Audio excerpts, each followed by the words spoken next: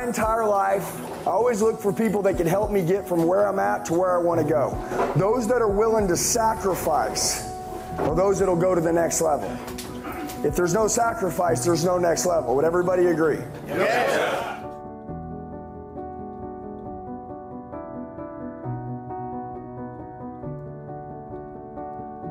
I don't want to be anything like normal. So if they're abnormal, then I'm grateful to be around them, because I don't want to be around normal people, because normal people work a 9 to 5, they're broke, they never go on vacation, they literally get married and then their wives fall out of love with them, they sleep in the same bed and they're miles apart, they don't have sex anymore, they literally hate themselves, they get fat, they get out of shape, they don't lead anybody, they help no one else in their life.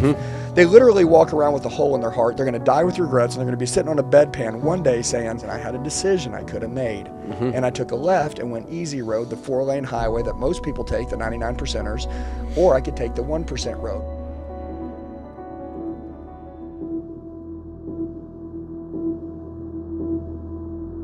Look in the world. Look at people's perspective. Most of you have a perspective right now that you're fucked, and you're in prison, or things can't get better. Dude, you're literally telling yourself the lie. Matter of fact, the problem isn't another giant. You're the fucking giant you need to slay. You are.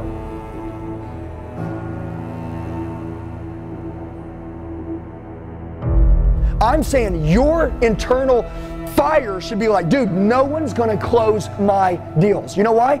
Not because I'm a prick, not because it's all about me, but because I want to prove to myself that I'm as good as I need to be.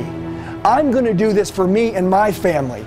I'm gonna fight for my family. Are you hungry and you want an opportunity? Notice I said hungry. If you're not hungry, you're out. Want an opportunity, what does that mean? Grateful. Okay, grateful. All the crap you have now or don't have is a lack of your skill, or literally can be taken away tomorrow if you don't get it together.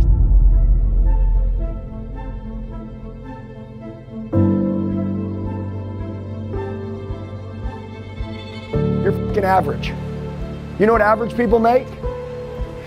Average money. You know what kind of lives they have? Average fucking lives. Is that what you want? You guys better get fucking pissed off. You want to know why I'm mad? I'm mad because you're wasting your fucking life. What else do you do all day long? Fuck off. That's what you do. You fucking hang out with your buddies. They're fucking broke too.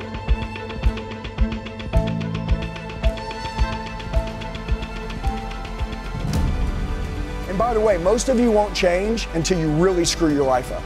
People will have to lose something before they decide to wake up. There's this thing called, when the pain overrides the fear of change, people will finally change. When the pain gets so high that you're like, dude, I don't care how embarrassed I get, I'm gonna change now.